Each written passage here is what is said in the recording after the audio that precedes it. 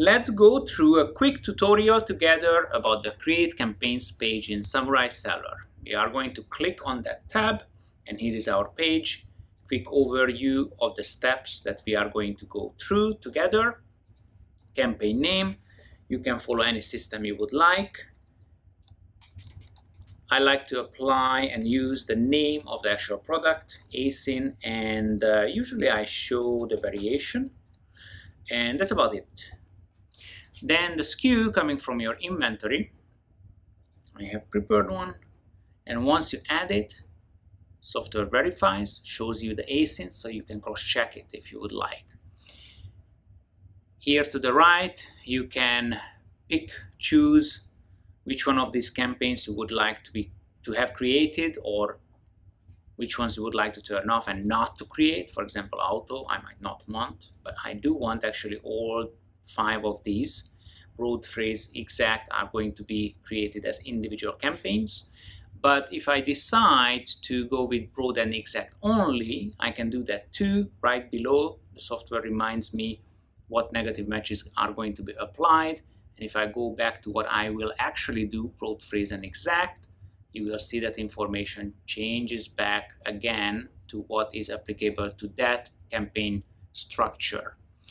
Overall budget, by the way, changes similarly as you click back and forth.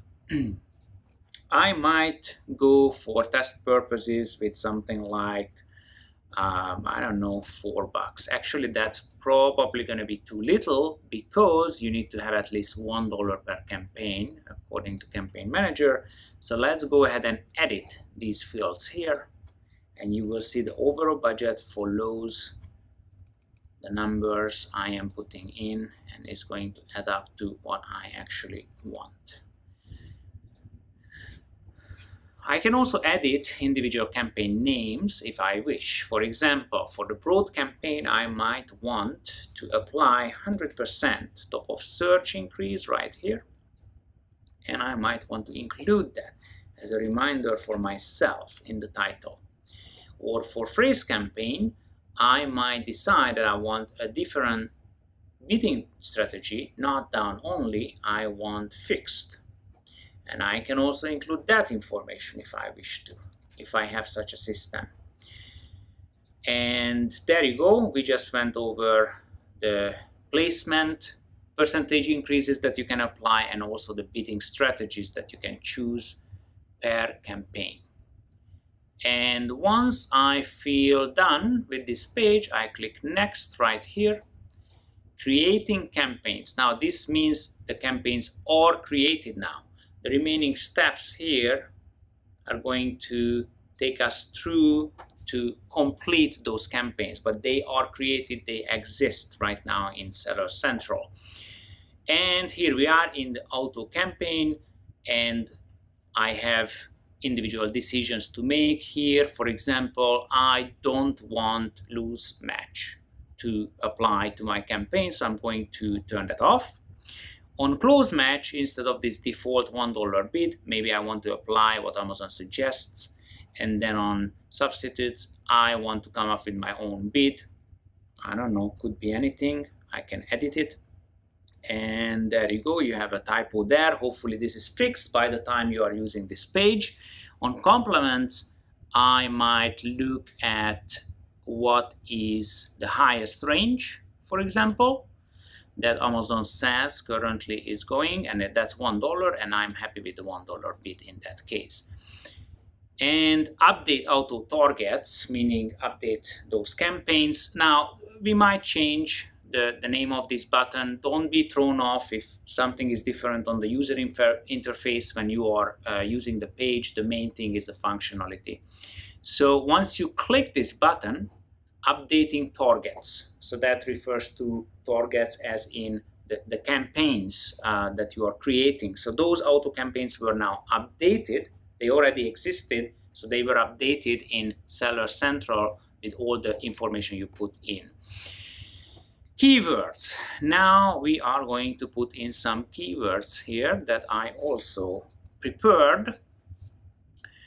And the software tells you separate by new line that you could do if you are copy pasting from Excel or something like that. Enter keywords separated by comma or semicolon. That is also an option. Let's say I turn this on because I prefer that. Throw in the keywords I'm going to apply. Software reminds you characters that are not allowed by Amazon. That's a nice feature. For example, maybe if instead of FT I used the symbol for feet, that might not actually work. So it's a good reminder here. And then I choose my bidding. In this case, I don't want Amazon suggested low or high. I just want to go with my custom bids.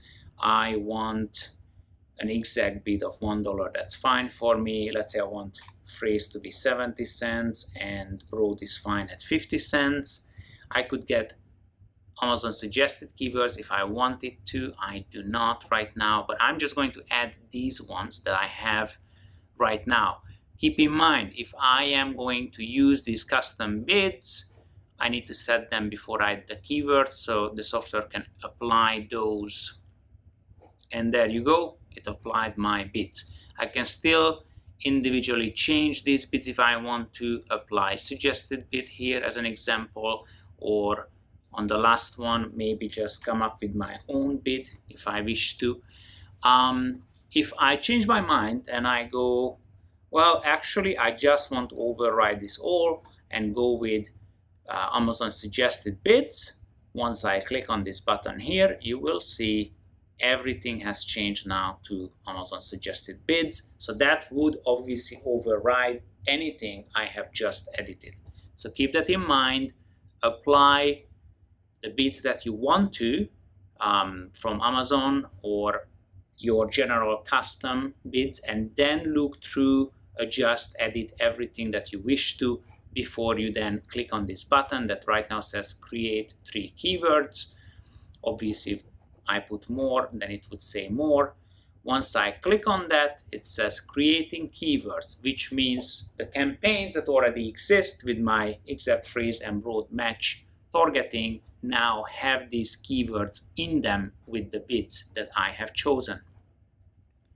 And here we are on choosing ASINs, which product pages, which ASINs we want to target with our product targeting campaign.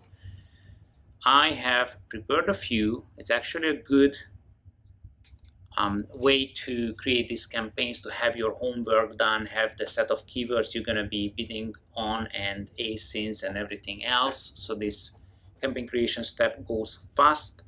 Now I am copy pasting actually from another text app where I save those ASINs, and I need to separate them by comma, space, or semicolon. This is going to put them in here by 1 space. There you go. So that is all fine. We're probably going to add a button here, so you can also add them by line, just like on the keywords.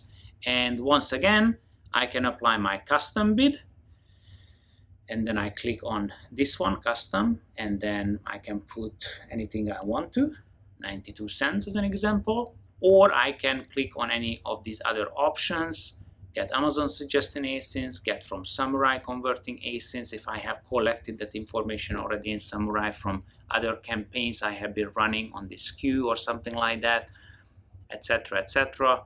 But right now I have those 4 ASINs and I'm going to add them. They have been added with the custom bid that I have chosen because that's what I have chosen. Now that I see the Amazon suggested bids and ranges, I might change my mind and I might want to, lower this a lot because Amazon says 23 cents, I am bidding 92 cents, or I might look at the range. Amazon says 11 cents to $1.55, and I might say, you know what, with 92 cents, I am just fine. And create the 4 targets. Those have been now added to the campaigns that I created before. So they are all in Seller Central in Campaign Manager. And this page is just a summary to remind you of what you have created. Read through, it tells you what everything is going to do. Once you are fine with all this information, you can just click done and you are taken back to the original page.